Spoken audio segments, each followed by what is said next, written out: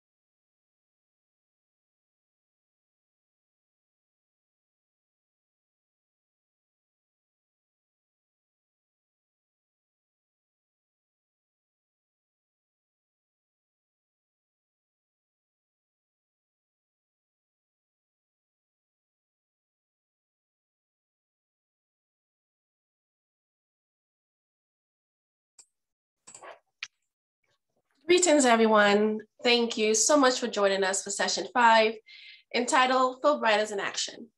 My name is Alicia Montague, and I will be your moderator for this session. Please feel free to type in the chat your location, where you did your Fulbright grant, or what brought you to the session today. Make sure to set your chat to everyone so that all participants can see your message. In this session, we have Dr. Yasmin Cohen and Dr. Abdullah Al-Gabani presenting on Fulbright Alumni Global Friendships in Action, Teacher Training in Yemen. Next, we will have Janet Goldner, who will be presenting an ongoing dialogue about art, life, and building bridges. Followed by Kevin F. Quigley and Dr. Bruce Severe, who will be speaking about Fulbright Chronicles, an online peer-reviewed journal on Fulbright's impact. And to wrap up the presentations, we have Parul Srivastava presenting on studying the people in India's partition. All of our speakers will present on their topic. Then we'll leave about 20 to 25 minutes for Q&A. Throughout the presentations, please use the Q&A feature to ask questions and state the name of the presenter or presenters to whom you are asking the question. I will try to get to as many questions as time will allow. Now I will hand it over to Dr. Cohen to kick off the presentations. Dr. Cohen? Do we have power to share the screen? Yes, you do. Do you see the share screen? Yes, now. Okay, perfect. Thank you so much. So while we do this, okay.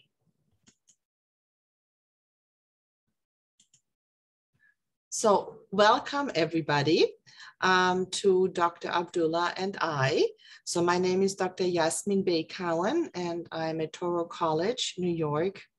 And here is Dr. Abdullah. Abdullah. Hello, everybody. This is Dr. Abdullah Al-Ghurbani. I work as an assistant professor at Sana'a University, and I'm talking to you from Sana'a, Yemen. So how did we first meet? It was actually back in 2012 when I got a grant from the Fulbright to do my TESOL certification at Renard International in New York. It was a very fruitful course, TESOL certification, run by School of International Training. And it was there when I met Dr. Jasmine Cohen. We had really a great time for a whole month. The training was really amazing. We learned a lot of techniques, strategies related to teaching English to speakers of other languages. And we went together through a hurricane. And that was true. That was quite the thing. So then there was a pause while while Abdullah went on to do his career in Sana'a. I became an assistant professor and TESOL practicum coordinator for TESOL and bilingual department at Touro College. And then one day we reconnected actually through LinkedIn, and I found Abdullah and I was like, oh my God. And we immediately reconnected, Abdullah. This is true. And that was like a year ago, and we started talking about what we're doing, and we discovered that both of us are Fulbrighters, and we are working on the same field, which is TESOL. So Dr. Jasmine Cohen was really generous, and when she heard about the program that I'm doing here in Sana'a, she gave a grant to train TESOL teachers here in Yemen. It was when I told her that I got a Fulbright grant back in 2019, and we trained 30 Yemeni teachers in Yemen. So at the time that I was speaking with Abdullah, I was also part of a working group for the Sherpa Institute, and we were looking at SDG 4 education. And my specialty was foresee that by 2030 substantially increase the supply of qualified teachers including through international cooperation for teacher training in developing countries, especially least developed countries. And then I found out that Abdullah actually does this teacher training, and it came to me that life has been good. Fulbright gave me a tremendous opportunity to come to America to study, and here was a way to give back to the community and work towards the sustainable development goals. Abdullah? Yes, this is true. We found through our communication that we have a common goal and vision, which is to train qualified Yemenis with a passion for teaching English, addressing the Yemeni teachers' shortage of professional English teachers, and addressing the pressing need in Yemeni society of learning English across all age levels, modeling the Fulbright idea of lifelong learning and shaping a more positive vision for our communities and our world. We discovered also that we have some research, common interests. So we started working from there. Yes, and one of the things that really, is the power of education is that when you are a Fulbrighter and you immerse yourself in other cultures, the ability to communicate across cultures becomes a gift, a lifelong gift. And this is something that we received through Fulbright, and that's why we can work so well together. So we are excited to work from the Fulbright 75 blueprint to build communities and address challenges and strengthen this personal growth. And Abdullah, can you tell us a little bit more about Yemen and our cohorts, because it's really special? Oh, this is my pleasure. Yeah, as you all know, Yemen is located south of Saudi Arabia. It's a huge country, but unfortunately, we have been under war for almost 7 years, and this is one of the difficulties that Yemeni English language teachers face. So we're excited to work together. As I said, back in 2018-19, I got a Fulbright grant, and we trained 30 Yemeni teachers. And this year, I got a grant from Dr. Jasmine Quinn, and we trained 2 cohorts. The 2 cohorts, like 20 teachers, are limited to 10 trainees with equal gender distribution, which means we take 5 male and 5 female teachers. The training is open to all, regardless of age. And Future Horizons Foundation for Translation Training and Development graduates serve as role models, helping diverse students populations throughout Yemen. I'm glad to also add that this year, like last month, I got another Fulbright grant to train 50 Yemeni teachers. And this will help really improve the quality of teaching English in Yemen. And again, I would like to thank Amidis, Fulbright, and also Dr. Jasmine for helping and supporting in improving the quality of teaching in Yemen. So when we look at these workshops, I also, due to the power of Zoom, function as a specialty expert in terms of technology. So I support the training by being an expert trainer in matters of open access education and also technology. So our hope is that by training all of these English teachers, when you take a look, Yemen has a very large coastline that eventually we will see tourism, and we will have students who are prepared to work in the hospitality industry. So let's keep going. And let's talk for a moment about our research. So one part of our research is simulation training, and there's a program called Sim School, because it's something that I do as a practicum coordinator. I train teachers. So simulation training in a virtual environment for TESOL teachers in Yemen. We are in development. We have a grant from Sim School, which runs these simulations, and we are working on providing culturally appropriate avatars representing Yemeni students, so we can take these cohorts that we taught so far and also put them in a virtual training ground. The next research agenda that we have done is we have done pre and post training disposition surveys of all of our trainees so far. And our last one is very, very exciting. Abdullah, you are right now in the thick of it, right? And that is about Yes, tell us about it. This is true. 2 weeks ago, I started the program, which is the Fulbright program, training 50 Yemeni TESOL teachers. And we started asking the trainees about their reflection. How do they feel of the training, pre and post? How does this program change their teaching techniques? And it has been really going well. And Dr. Jasmine and I will do some analysis for the reflections. And hopefully in the coming conference, we'll present this. Yes. And so again, to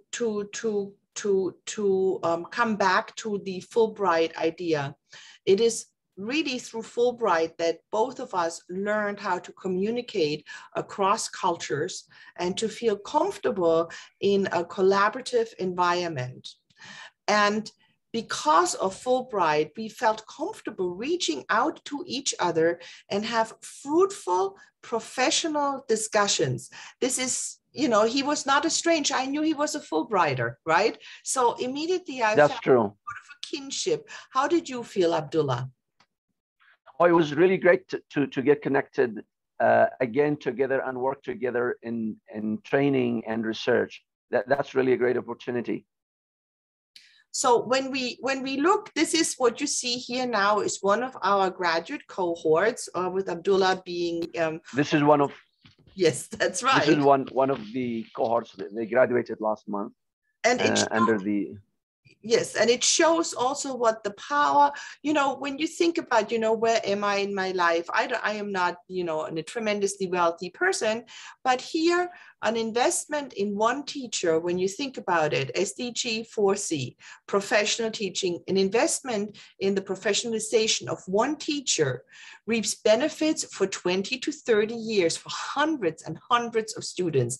And that is the power of our Fulbright legacy, to have the ability to find others who are interested in making the world a better place. Abdullah, would you like to take this to a close? This is true.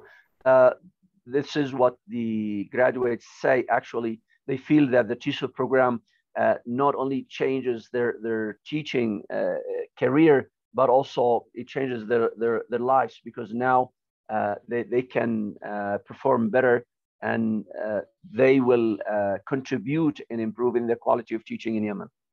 So we come to an end. I see the 10 minutes are over, but we wanted to invite all of you who have so graciously joined and spent your time listening to us. If you are interested in collaborating with us or doing a research project with us, please feel free to drop us a note. Abdullah and I, we are open to research opportunities and we will other projects, right? Yeah, we will be really glad to work together with other Fulbrighters, yes. So thank you very much. And I am going Thank you very much. And I'm going to hand this over to our gracious host. Thank you. And I'm going to post my email. Abdullah, maybe you should post your email in there so that people know how to get into contact with us. Okay. Thank you very much for the Fulbright for giving us this opportunity to participate in this wonderful conference. Thanks so much, Yasmin and Abdullah. Next up, we do have Janet Goldner. Please feel free to come on screen and share your screen as well if you have a presentation.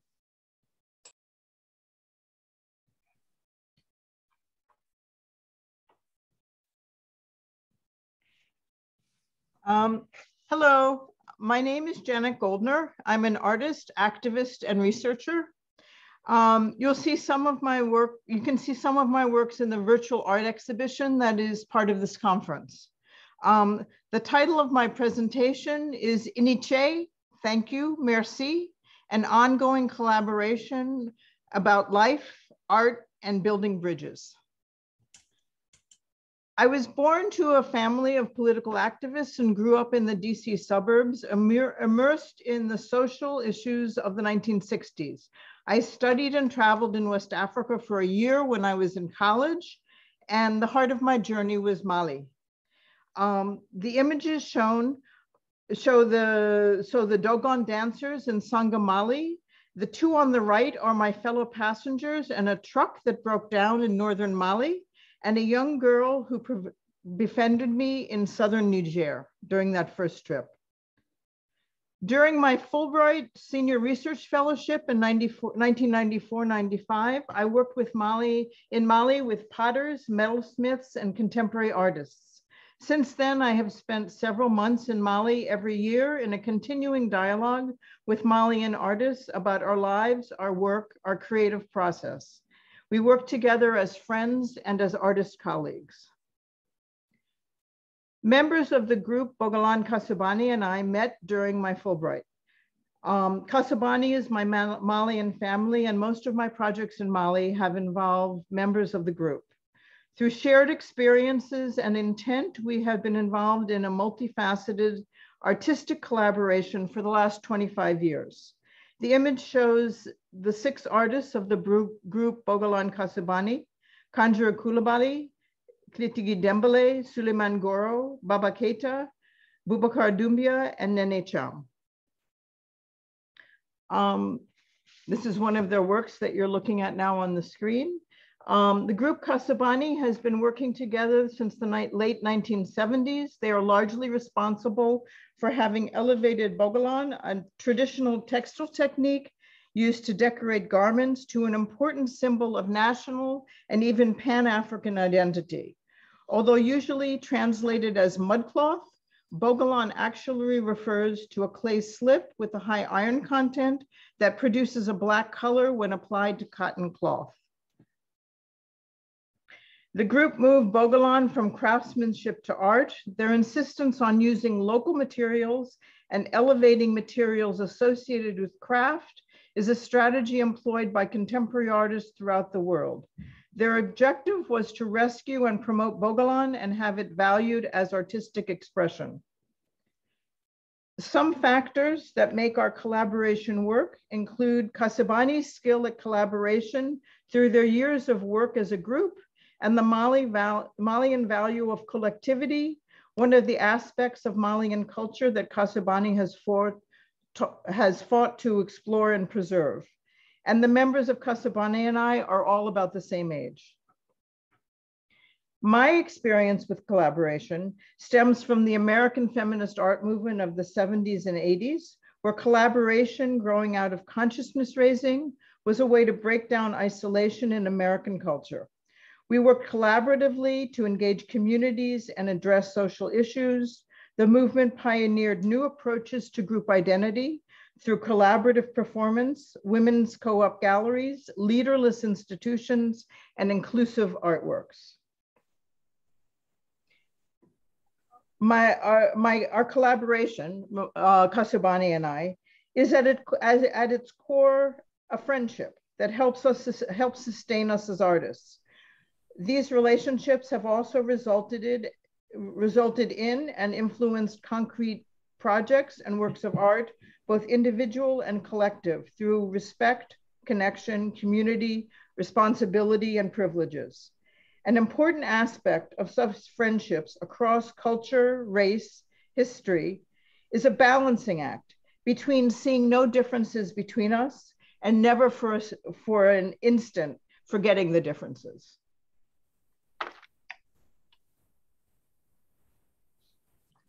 As Kanjura said to me, we are all at the same time researcher and objects of research.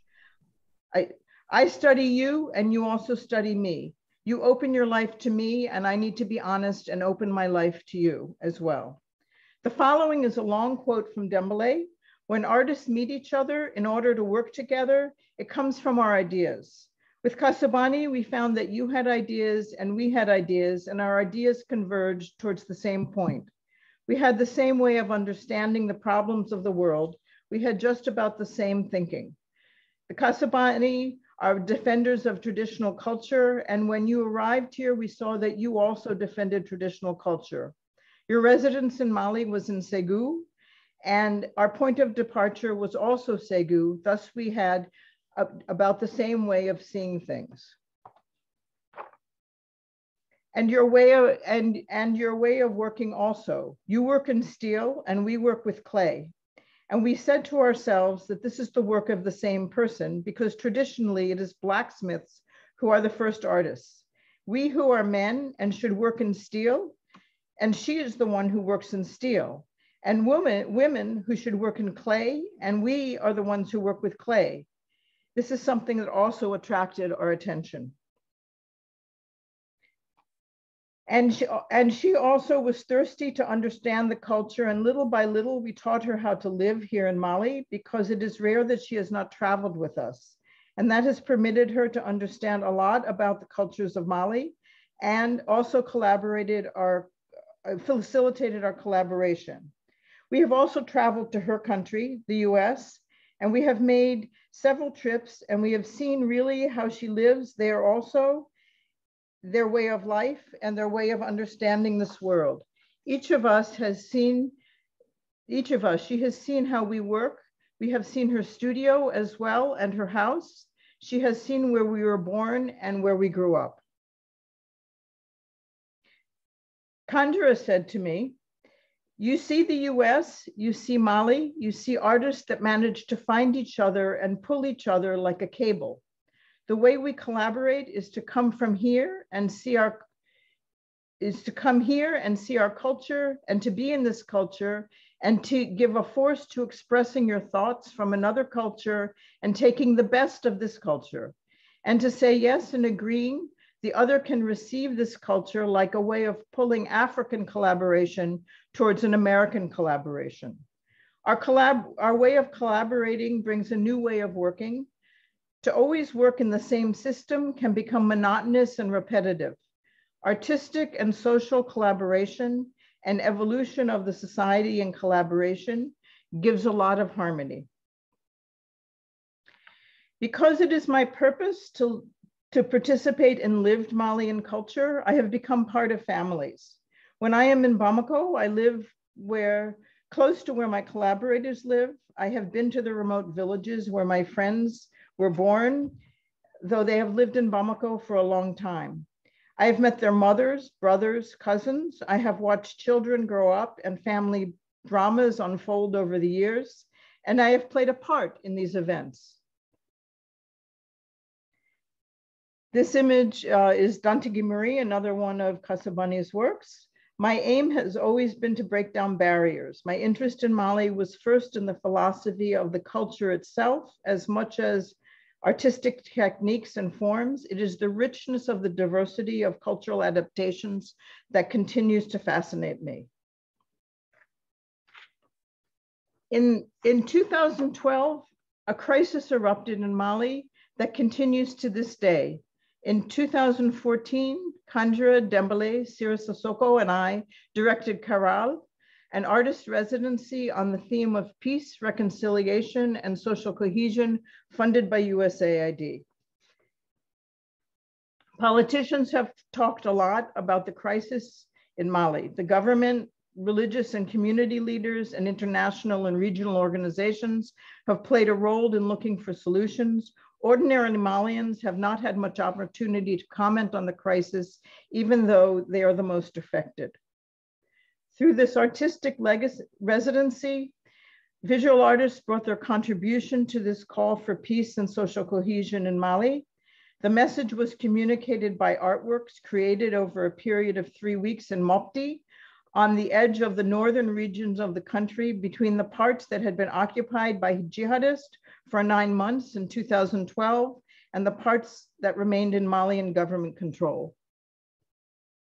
The idea of the residency close to the regions that had been occupied heightened the theme of peace, reconciliation, and social cohesion to immortalize the events by leaving traces and strong images through artists' analysis and perceptions.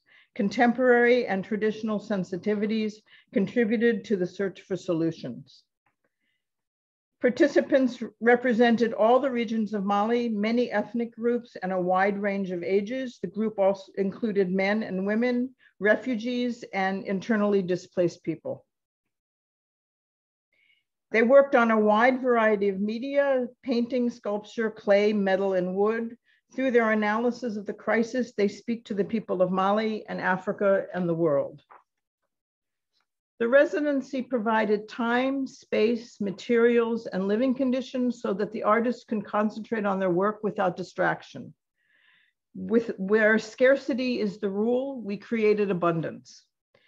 What started as a group of 4 directors and 25 participants quickly became a team of 25 professional artists, all working intensely to express our experience, analysis, and solutions to the ongoing crisis in Mali. This resulted in the formation of a new artistic family with common vision of the role that cultural production can play in the life of a nation. The joy, harmony, and respect amongst the group is evident in the works of art that were produced. The end of one thought creates another, and as international military intervention stopped armed groups 12 miles from Mopti, we told ourselves that we must push our cohesion to the capital and the rest of the world. After the residency, the works were exhibited in Mopti and Bamako. We were honored with the presence of the American ambassador, the mayor of Bamako, and government representatives at the opening of the exhibition in Bamako. The success of the project is the result of a long collaboration and friendship between Kasabani and me. That is the result of Fulbright. Thank you.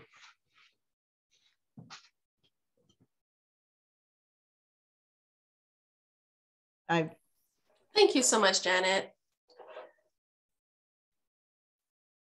Now we will hear from Kevin with co-presenters Bruce. Great. Good morning, good afternoon, good evening, everybody. It's really a privilege to be with all of you and to be part of this conversation. And as Jasmine and Abdullah did at the start of this panel, Bruce and I want to have a conversation about the Fulbright Chronicles, which I think will speak to all of us because it's really designed to tell the story through an online peer-reviewed journal about the impact of Peace Corps. So our 2 goals are to have that conversation and 2, to encourage you and to participate in the Fulbright Chronicles in the months and years ahead. So Bruce, over to you. Yeah, thanks, Kevin. And thank you very much for giving us this opportunity to talk about a new journal, one that we have high hopes for in terms of it representing the incredible work of Fulbrighters around the world. Certainly not just US Fulbrighters, but Fulbrighters that are visiting Fulbrighters, visiting scholars. Kevin, I think, is very modest individual, but I wanted to talk just a little bit about him first and tell you about some of his credentials, which I think are very impressive. Kevin comes from a background of involvement in the Peace Corps in terms of being a volunteer, but also a country director in Thailand, and also served as the executive director of the Fulbright Alumni Association. That, in addition to an array of accomplishments in public service, he has really distinguished himself in many different ways. And we go back a little ways, both of us being involved as Fulbrighters in Thailand. That's where we first met. And I think that I look back on that now as being a very important event, which has allowed us really to collaborate on a number of different projects, writing scholarly projects, and most importantly, the Fulbright Chronicles. So if I could, there's a few questions I think that we would like to have a conversation about with that as background. Certainly, why Fulbright Chronicles? Why do we think that this is an important venture? What do we aim to try to accomplish with this? I was struck, Kevin, by the prior presentations and what wonderful work it is.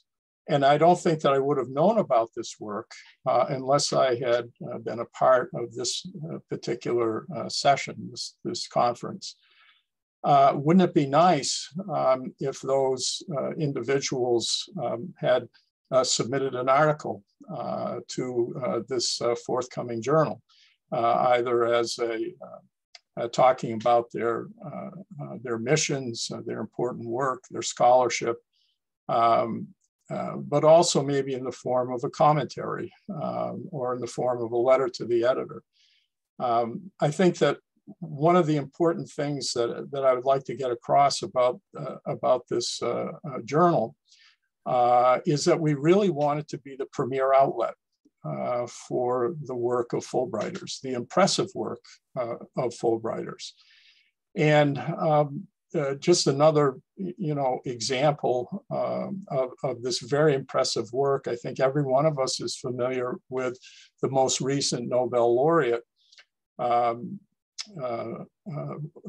won the Nobel Peace Prize this year, Maria Ressa, who was trying to safeguard freedom of expression in her country of the Philippines, and has won this very distinguished award. And she was a former Fulbrighter.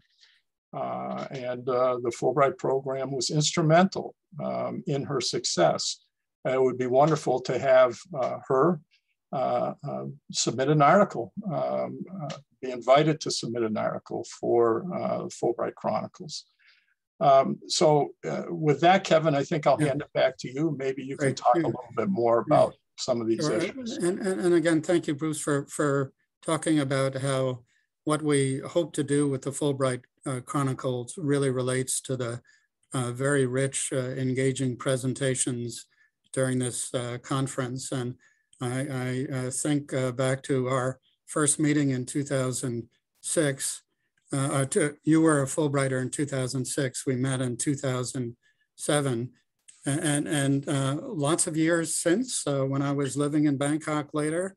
And one of the things that struck me about Bruce, in many ways, it was very similar to what Janet described, that the Fulbright experience was life-altering for you, that it engendered a lifelong connection to Southeast Asia, starting in Thailand. And the work you did, much like Janet, has built a community of people interested in psychology that is now spreading throughout the region. And that kind of immersive and collaborative and horizon shifting, career trajectory bending experience is we hear from Fulbrighters all the time. And I do have to chuckle a little. Bruce, you mentioned I was the head of the Fulbright Association. I think John Bader may not agree. I'd been the head of the National Peace Corps Association, which is the sponsor of this conference and a partner organization. And I think both the Fulbright and the Peace Corps share those qualities of really having a life-changing impact on those of us who've been privileged to be participants. So the goal of this is really to capture those stories and through scholarly articles, opinion pieces, to find a way to capture and narrate the dramatic impact of the Peace Corps across so many countries and through these 75 years and hopefully many more to come. So Bruce, I'm curious about what else do you hope to accomplish with this Fulbright Chronicles? Well, I think certainly, Kevin, we want to be able to get out these really important stories and the important scholarship. And I think that is our number one goal. But in addition to that, I think that it will help in terms of certainly promoting the good work of so many different Fulbrighters and so many different venues and so many different disciplines. But I think that will also foster future collaborations in the same way in which this conference, I think, helps to do that. I think that the Fulbright Chronicles could potentially play a very important role going forward in accomplishing the same purpose. You know, one of the important points that I try to make when I've talked with others about Fulbright Chronicles is that it's really not a newsletter. There are other venues, newsletter type publications that I think are important, but you know, we really look at this as being a professional journal, peer-reviewed journal, open access journal, and we want to use the highest editorial standards that we possibly can. And I was heartened, Kevin, by when we put the call out for associate editors, that there were so many Fulbrighters, former Fulbrighters, who wanted to play a part in this. Kevin and I have had the difficult task now of sifting through a lot of the applications to become associate editors, and it's really a very impressive group and a very diverse group. And that again is something that we want to capture in the articles and commentaries and letters to the editor that will appear. So Kevin, I'll throw it back to you. Yeah, so just as we wrap up, I wanted to thank everybody for your interest in this and to invite your participation, to suggest topics for articles that you think would convey the Fulbright impact, recommendations about authors, either to write articles or to be interviewed, letters to the editors on various topics. And this conference is just chock full of really poignant, powerful work being done by Fulbrighters. And you see on the slide here, both Bruce and my emails are there. Feel free to reach out. I know some people are commenting in the chat, and we do have a website link there. It's still in early stages. We hope to launch it sometime in the spring of 2022, but the only way we can really succeed is through the engagement of the Fulbright community. So again, thank you, and we look forward to continuing the conversation in the Q&A part. So back to you, Alicia. Thank you again. Thank you so much, Kevin and Bruce. Next, we have Parul. Parul, yes, thank you. Hi, thank you so much. Am I audible? Yes, we can hear you, and I think we're just waiting for you to share your presentation if you have one. Yeah. 1 second. Can you see it now? Yes. Okay, perfect. I'm just trying to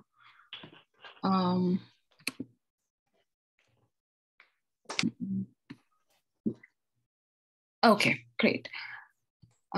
So hello everyone, I'm Parul Srivastav and I'm currently a Fulbright visiting researcher at the University of Massachusetts in Amherst. I would like to thank all of my fellow panelists here today for the tremendous work that you've been doing. And I'm just starting out in the field. I'm still a PhD candidate back in India. And I'm working on India's partition that happened in 1947. So my main aim of, participating in this conference is to sort of create an awareness around this event that happened in South Asia. Because when I came here, I realized that not a lot of people know about it in the sense that, this is the largest human migration that was ever recorded in history. And, you know, we all know about the First World War, we all know about the Second World War, but what about India's partition? What about the creation of Pakistan? What about the creation of Bangladesh? So I would just like to start from there. And so yeah, the partition happened, and, you know, the wounds of partition, they've still not healed. People who experienced partition directly have gone, but the wounds remain. These wounds reappear in different forms. It may not be in the same way as it used to be there when it actually happened. For example, partition created Indo-Pak tension, which continues till today. It has further aggravated and has taken the shape of war sometimes, and we don't know what more dimensions will be added to it in the coming future. Another sample of the partition wounds was the dispute of Kashmir and the communal riots. These kinds of riots did happen in India, but post-partition, the division between communities became incredibly specific. Secondly, the religious feelings became rigid, which was not the case earlier. So this took the shape of extremism and fundamentalism. The kind of feelings that the Indians and Pakistanis have today about war has given a different dimension to all of it. Whatever be the issue, be it partition, be it refugee influx, internal communal riots, etc., the one section that has to bear the brunt of it is the common population. It's the common citizens. So one of the experiences that have not been paid a lot of attention is what happened to them. You know, how did they migrate? Because it ultimately comes down to them. And if we talk about women during the partition, so many of them were raped, they were abducted, they were sold into prostitution, they were coercively married. And the narrative of sexual violation of women during the violence of partition has been a narrative that was pretty silent until, you know, like the 90s. So yeah, for instance, you know, like if I talk about the Thua Khalsa massacre that happened during partition, so in the village of Thua Khalsa, men killed their own wives, their daughters, their mothers, and sometimes committed suicide after doing so. This was done because they did not want their women to fall into the hands of the other community. So around 80 women ran towards a nearby well and gave their own lives by jumping into it. One of the women described the scene, and she said that just like the bread on the surface of a tandoor cannot cook properly, similarly, I survived because I happened to be on the top. So this happened a lot during partition. And emotionally, the partition was such a huge wound, especially for the Punjabis and the Bengalis, as well as for the minorities. For example, the Parsis, the Sindhis, the Christians. So this kind of, you know, like narrative has been pushed. We've kind of pushed this aspect of partition under the carpet, and a lot of times, you know, like there's no attempt to talk about this. So yeah, this sort of issue keeps on coming up in some form or the other in the present times. There is always some threat of a clash or a war, or even a threat of a nuclear attack from both sides of the border, you know, like a couple of years ago. So this is because we have war-mongering people on both sides. So considering this, if at all a war breaks out, it is going to affect everybody because war cannot be localized. So similarly, the repercussions of partition reached out to the south of India as well. And it is something that needs to be talked about. You know, so this picture right here, you can see that this is from one of the interviews that I conducted, and I was funded by the Berkeley-based 1947 Partition Archive. And so this is my, you know, like little setup when I started in 2018. That's my spare phone. That's my, you know, release form and consent form right there. Yeah. And this on the screen is a map of the Indian subcontinent, and the red line that you can see on either sides, they've been, you know, this is called the Radcliffe line. And this right here is Sir Cyril Radcliffe, who was sort of, you know, like given the mammoth task of dividing the subcontinent. And what's interesting is that he had never set foot on the Indian subcontinent. So you can imagine the, you know, like callousness that was observed by the British when they were doing this. Okay, and this is my great-grandfather's copy of India Divided that I don't know, like somehow is really, you know, dear to me. And because I am doing research in that area, I always make sure it's with me. And so this is a picture by Margaret Bourke-White. She was the one who was sort of documenting these, you know, like gripping pictures, gripping scenes, I would say, you know, like from what was unfolding in the Indian subcontinent. And this is how people actually migrated, you know, like they walked for miles and miles at a stretch, and some were lucky to reach the other side, some were not. And, you know, like these are some more pictures from her photography. And she was an American photographer. that time she was working for the Life magazine. And, like this was the situation of people on reaching Delhi. So I'm just giving, I'm just showing all of these pictures to everybody so that you get a perspective of what happened during India's partition. And yeah, so this is, like a rough number of people displaced. And again, a rough number of people perished. There is no, sort of data to prove this. But then, we all know that the actual, number of people who are displaced and perished is usually always, greater than, the government records. So, if we talk about this research, if we talk about my research, the problem with, this particular project is that there is no source of primary witness accounts. And, the remaining population, that is people who were born before 1947, they are in their 80s, people who remember something, it's a dwindling population. For example, here on the screen, you can see Mrs. Mohini Manglik, and I interviewed her in Lucknow. Unfortunately, she's not there with us today. So, this is why this research is so relevant. It's very important, and the time is now so that, like we can go and sort of record these very, valuable oral history narratives from people who actually witnessed the partition of India. So of late, we've started, having some kind of awareness even in the Indian subcontinent. And as a result, we have the first partition museum that's been set up in Amritsar, which I visited in December 2017. It was inaugurated in September of the same year. And there again, you have some, oral testimonies of people who witnessed the event of partition. Then we have the 1947 Partition Archive, who funded me to conduct interviews. So I did conduct 61 interviews across India in 6 Indian cities. And the mission of the archive is to document, preserve, and share eyewitnesses' account from all ethnic, religious, and socioeconomic communities affected by the partition of India in 1947. And that's the page of their website. So you can actually see, where all the archive has conducted these oral history interviews. Of course, the major chunk of it is in the Indian subcontinent. So this is a picture of, Mrs. Mehta, whose interview I conducted in Hyderabad, and that's her. And, like she sort of shared with me her story of, the turbulent journey, the train journey that she took from, Pakistan to present day India, and the kind of, problems that they had to face back then. So another, very important interview, I would say, is of, Mrs. Begum, who I interviewed in Kanpur in the northern part of India. So her story is very interesting for me because she had a lot of sisters, and her father was really worried about the safety of, his daughters. So they ultimately, thought of migrating. And while they were about to, get on a ship to go to Karachi, Pakistan, they heard the news of, Mahatma Gandhi's assassination.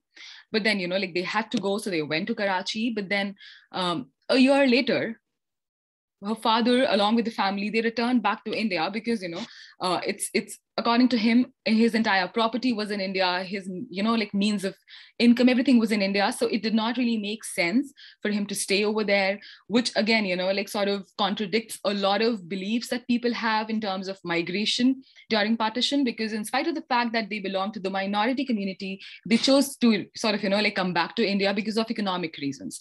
And the sad part is that in that 1 year while they were in Karachi, her mother passed away, and her, grave today is in Pakistan. She hasn't been able to see the grave, to go back to the grave since 1950. 2 of her sisters, they got married in Pakistan, so they are still there, of course.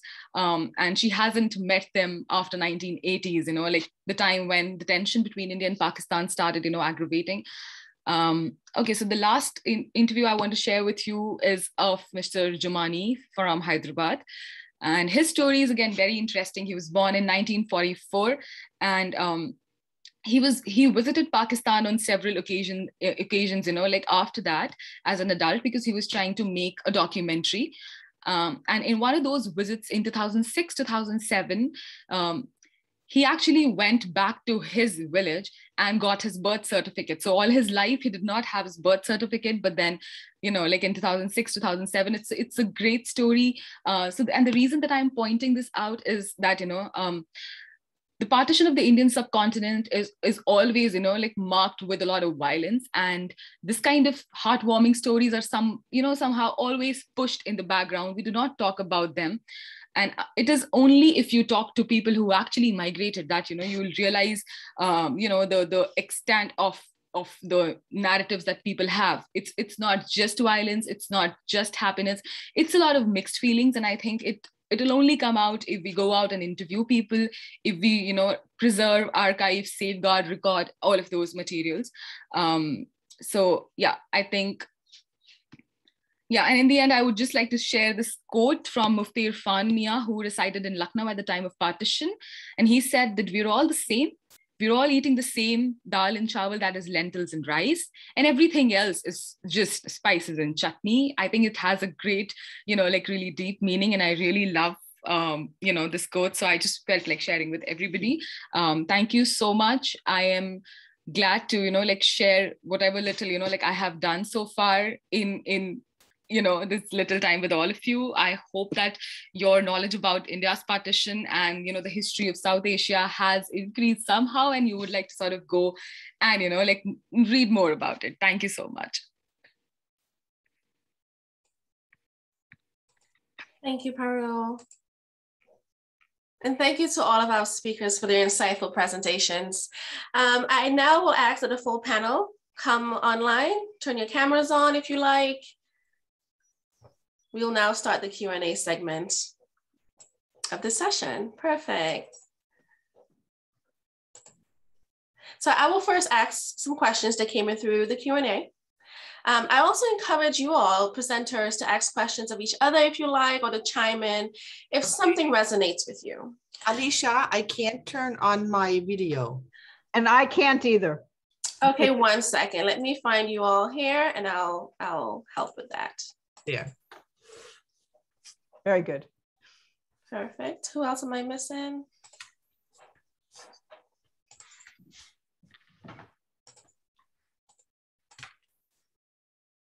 Do I have everyone? Hi, thank you very much for this opportunity. It was great. Okay, perfect. You all were great. Thank you. Thank you. Yeah. So the first question I have is for Yasmin and Abdullah. Has online teaching necessitated by the pandemic been as effective in training and bilingualism as in person? How can they complement each other? So I'm going to start and then I'm going to turn it over to Abdullah. Sure. I think we have discovered that we can work together across continents, time zones, and cultural divides with a synchronous Zoom format. And this has been a great addition because I would not be able normally to just travel to Yemen once a month or once a week during a workshop. And I would say that in this case, yes, it has very much enriched our ability for collaborative, interactive sessions. Abdullah, how do you feel? Yeah, it was really great. I mean, when Dr. Jasmine initiated that she would give online webinars to our TESOL trainees here, it was for us really an amazing experience. She did many, like so far, she has presented like 4 workshops about TESOL resources, and the trainees here, they really enjoyed it. I would like to highlight just, I mean, though the presentations were really wonderful, but because of the war here in Yemen and because of the facilities, the only, problem that we faced was the speed of the internet here in Yemen. But the workshops that Dr. Jasmine presented were really wonderful. All the participants, they really enjoyed them. And I've heard from them that they started using these, ideas that she presented online in their classes. So online teaching, online webinars is really a great opportunity to exchange knowledge through, for us as Fulbrighters, So it was really great. Yes. Yeah, so what my focus really was, because, you know, Yemen is a poor country, was on open educational resources, and everything that is free has free access, you know, from our library, you know, the Internet Archive, to the ORS, and giving Yemeni teachers what we call, when we talk about equity and access, you know, I went through a lot of meetings. It is meaningless to talk about it unless you make an effort to actually do something to give people the tools that they have equal access. That's it. That's it, yeah. So Yemen has been experiencing civil war and conflict for years, right? How has this affected the educational community? What role, if any, do Fulbrighters have in Yemen, as they are charged with advancing peace? So my first shock was when Abdullah, when we first talked, that teachers don't get paid their salaries, their wages. Oh, that has been for 7 years. Shocking. Since the war started. Shocking. Yeah. Shocking. Yeah, this is, and that's where this all grew. And I said, so, and can people afford the training? No, they can. So I looked at what my life consists of, right? The coffee here and the Starbucks there and the haircut there. I said to myself, I can afford $500 to train teachers. I just need to cut out a couple of things, and I don't even notice them because they're meaningless. I'm going to cook at home. I'm not going to go out, period. So like, I'll practice more harp. And all of a sudden, I realized that the path to a better world is to think about where we can use, for each one of us, the money that we have in the best way possible. And I still believe it is educating our teachers, because that's the long-term impact. Abdullah? It was really so kind of and generous of Dr. Jasmine to really share our feelings. Yes, because of the war, Yemeni teachers haven't received the salaries for many years. They're suffering. But we're trying, like as Fulbrighters, to do our best to help. So this is what I'm trying to do, just like to help Yemeni teachers to get some training. I would like to thank Dr. Jasmine for her contribution. I would like also to take this opportunity to thank the Fulbright program and Amidist for helping in this regard. As I said, in 2019, they helped in training 30 Yemeni teachers, and this year they're helping in training 50 Yemeni TESOL teachers. This is great. This will help a lot of teachers, not only the teachers. You can look at the impact, the long-term impact, how these teachers will help in improving the quality of teaching in their language institutes. By the way, there's a high demand for learning English in Yemen. Students in Yemen, they think that English is the gate to pursue higher education, to get jobs. So that's why we really care. Both of us, Dr. Jasmine and I, found that we have some common goals, which is to help fresh graduates to get some training so they can contribute in helping to improve the quality of education in Yemen. So I just want to say one thing. So when I was a Fulbrighter to Houston, I arrived there with, I would say, a very spotty English and a very small amount of knowledge of the world, right? I thought I was going to go to the Ponderosa because I had watched, this is before computers. I was shocked at the amount of roaches and the size of them. And I ended up having no idea of what I was doing because I was so young. I ended up basically not having a place to stay. So I was taken in by a bunch of other international students from India who took me in, and I said, I have no money. I can't do anything for you. And they looked at me, and I just shared it with you. And they said to me, may your life be a garland of beautiful deeds. They said, and that's all we want you to remember. And I did remember. And that is because Fulbright gave me an opportunity, and they said, she can go. I would have stayed home, but I went. And it's an adventure. And then when we come back out of this experience, I think we each have an opportunity to really share more than just the experience, but the power of one should never be underestimated. You know, it's like the starfish that's dying on the beach. You throw it into the ocean, you made a difference to that one. Maybe you didn't save all of them, but you made a difference. That's true. Very profound. Thank you. Thank you both so much. The next question I have is for Dr. Golder. Janet, you shared the beautiful works of Mali artists. So please correct me if I'm wrong, but apart from quilters, it looks like the artists are mostly men.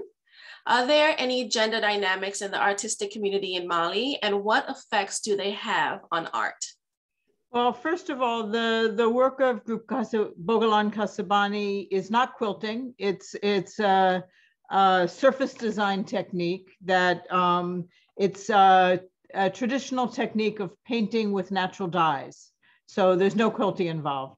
The Group Kasabani is a group of 5 women and 5 men and 1 woman. But in the, and for a long time, I would say that the artistic scene in Mali and in the US and around the world is dominated by men, like everything else. So it's not particular to Mali, it's part of it, but in the contemporary art scene is much more diverse. And in the program Caral that we had, they were mostly men, but there were maybe 20% women, which was, it was the participants in Caral applied, you know, answered an open call. And so we chose from who applied. But yes, of course, there's gender dynamics. There's gender dynamics everywhere. Everywhere, right? Has your collaboration include entrepreneurship development at all? I mean, my collaboration is about artistic practice. And so to the extent that it helps sustain us as artists, it's I suppose, entrepreneurship, but you know, traditional culture and cultures that are not, cultural practices that are not from dominant cultures are really in danger. So trying to preserve traditional cultures and traditional cultural practices is a huge job in itself.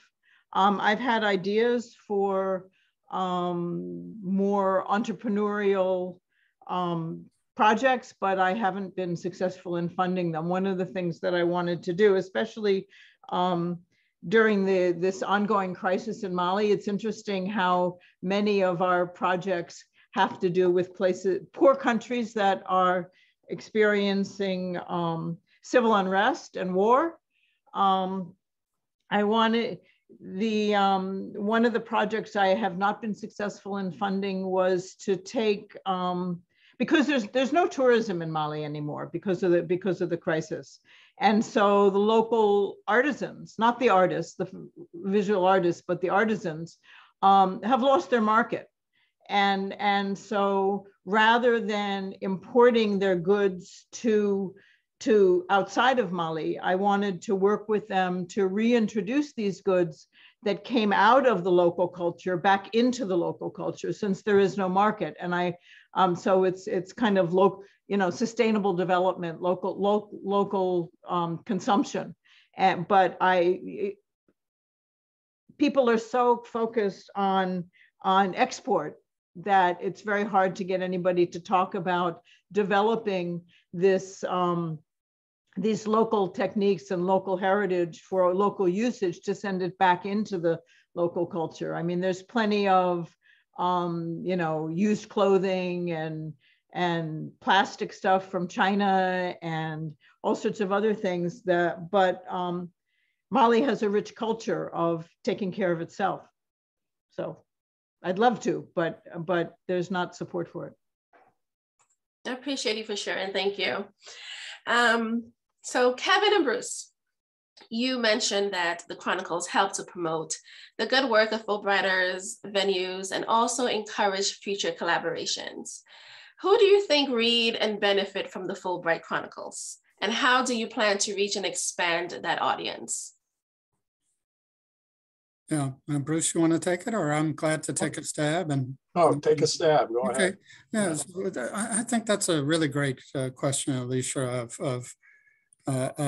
about how we share the stories about the impact of Fulbright, and it's also a challenge for the Peace Corps volunteer. These are programs that are supported by mainly by the U.S. government, U.S. taxpayers, though there are country programs that provide matching support. So it's really important we get the story out. And I heard during the conference that there's a palpable interest on behalf of all Fulbrighters to stay connected to the communities and institutions we have worked with, and we want to broaden and deepen our experience. So I think initially that the audience is people who have some connection to the Fulbright experience, but we will fall short if we are just talking to ourselves. So we need to find ways to get the content in the hands of policy makers and decision makers in various countries. And to do that, we're going to need the Fulbright community's help. Many of our community members play leading roles in shaping policy on a whole range of critical issues, and encouraging them to use the content from Fulbright Chronicles and other places to get the word out and to try and shape discussions in a way that helps all of us achieve a goal that I think we all share. That is, we want to have an impact.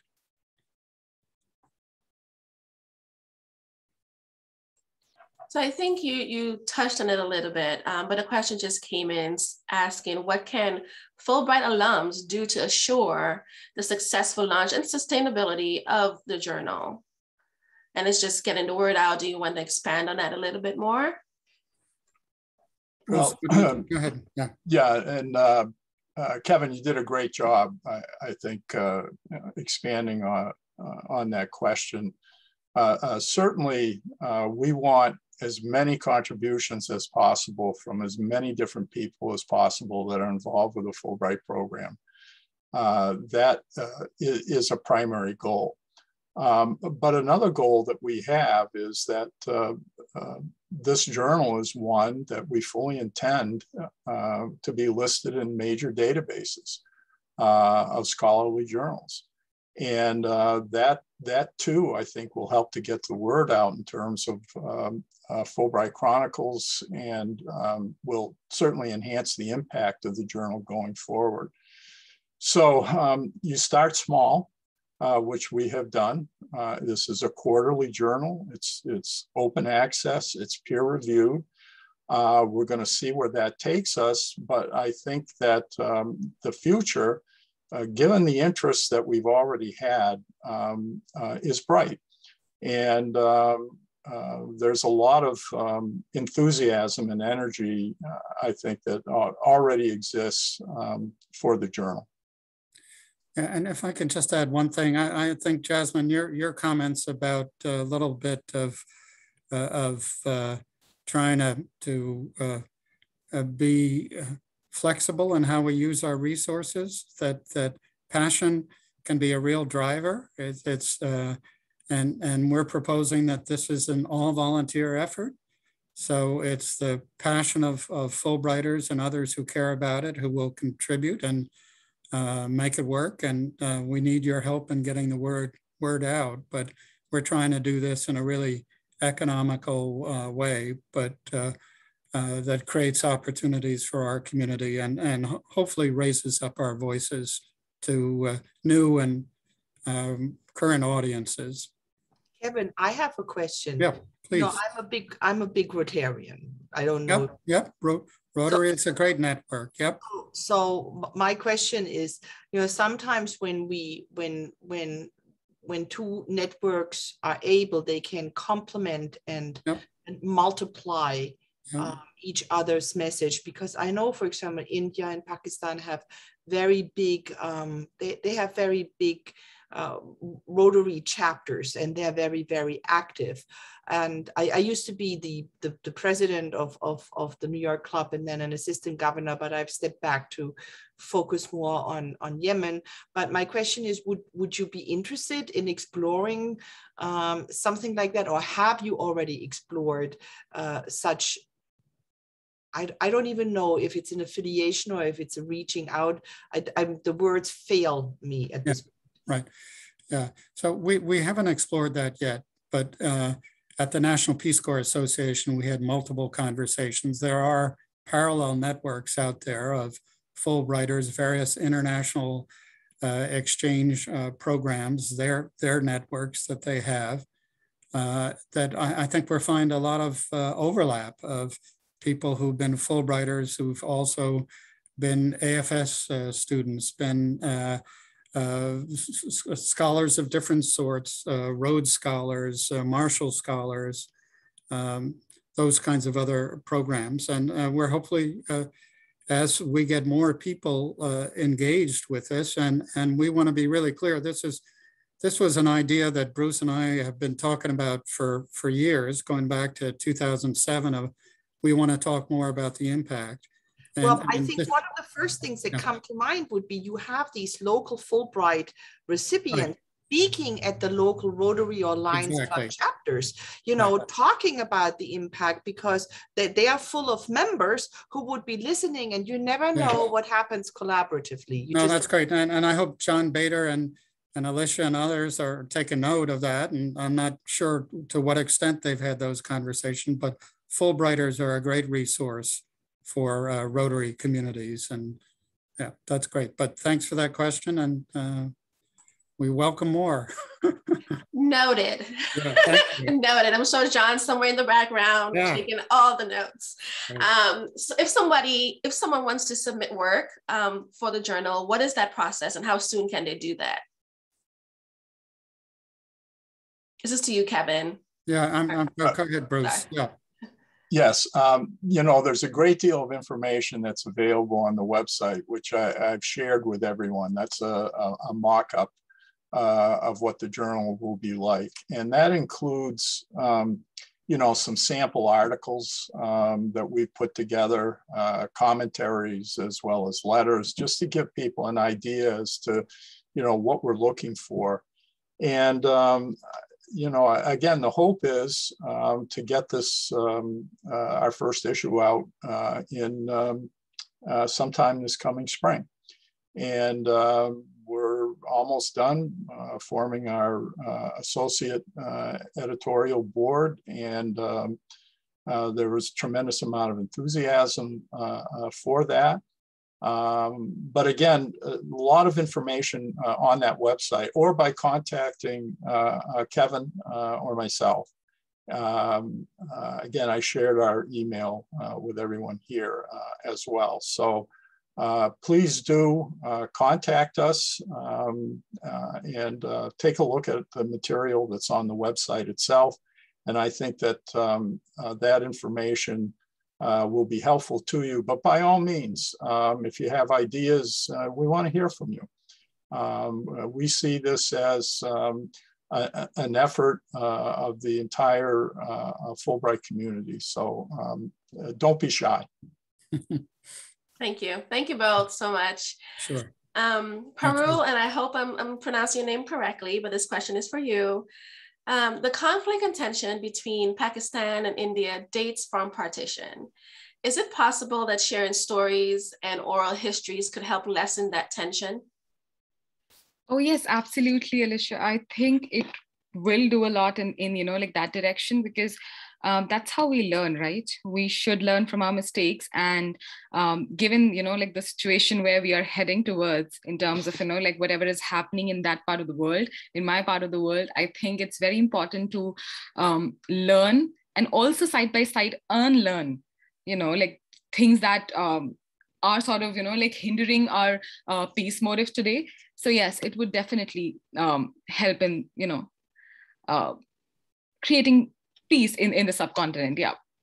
And I'm so sorry. I think I will have to leave because I have another meeting from 12 and I'm already late. Oh, so sorry. Yeah. Well, thank you so much. Yeah, I think I've tried to, like reply to everyone in the comments. And I'm sorry if I missed out on, like any comment or any question. I'm so sorry for that. But thank you so much, everyone. That's okay, Parul. Thank you so much for being here. Thank you so much, Alicia. Thank you. Thanks a lot. We have a couple minutes left, maybe like 1 minute. If any of the panelists have anything else to say, any other questions for each other, I'll take a moment.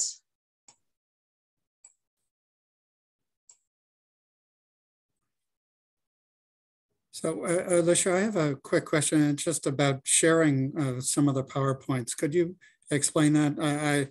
Janet had so many wonderful images that were so powerful, and I'd love to spend more time with them. So can you talk about how these images and PowerPoints are shared with the participants? Thank you.